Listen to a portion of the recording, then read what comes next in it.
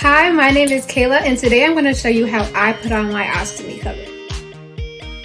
Before we start, Spoonie Threads just sent me one of their ostomy covers from their summer colors, and I'm super excited to have this one. I've been rocking with my black one for a long time, but I'm excited to add some color into it. Let me open this package and I'll get right back to it.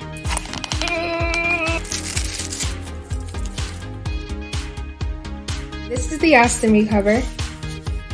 You see it's kind of like an ovalish shape, and I got a large hole because I'm now using a different bag now. I'm not using Hollister, and the little barrier piece around it is just a little bit bigger than my old one.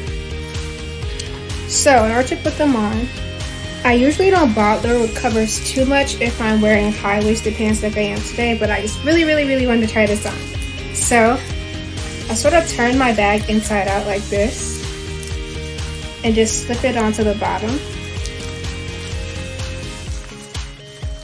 And then your hole should be big enough so that you shouldn't have to pull it as much.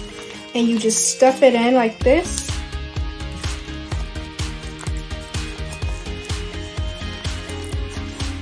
And it goes on. You may have to turn it, if you put on your bag at an angle, you may have to like turn it around a little bit just to make sure that everything is all the way in and it is going the right direction.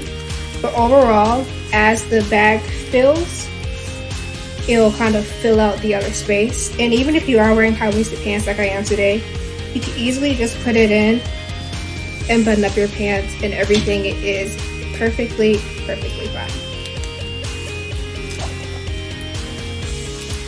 See? It's cute.